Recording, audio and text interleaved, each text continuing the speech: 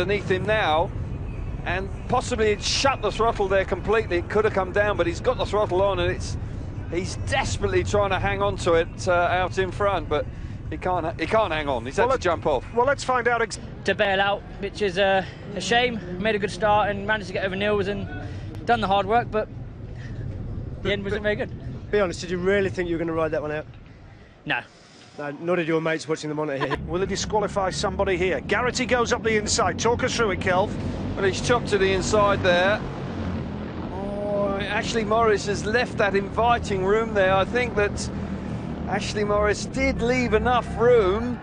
And from the pits, white and yellow has been disqualified for moving before the tapes went up, and Jason Garrity has been thrown out for causing the stoppage of the race. It's a double disqualification for Coventry, which is out of the race, and Garrity is disqualified for this.